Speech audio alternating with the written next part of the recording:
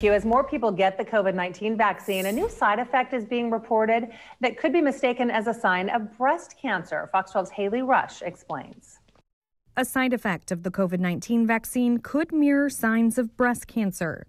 Dr. Suzanne Bays, medical director of the Covenant Cancer Care Center, explains it's not something to panic about. Swollen lymph nodes can cause some discomfort and also can be mistaken for cancer lymph nodes if we didn't know that the patient had the vaccine. Dr. Bays says swollen lymph nodes or local inflammatory response occur in 15 to 20% of people who receive the COVID-19 vaccine. She says it's a sign the vaccine is doing its job.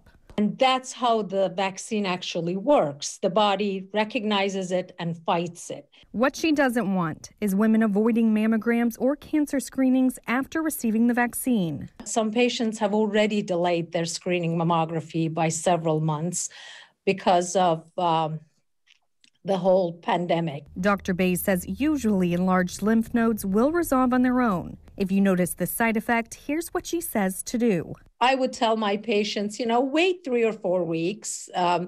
If it's not getting better, definitely report it to your provider. Haley Rush, Fox 12 Oregon.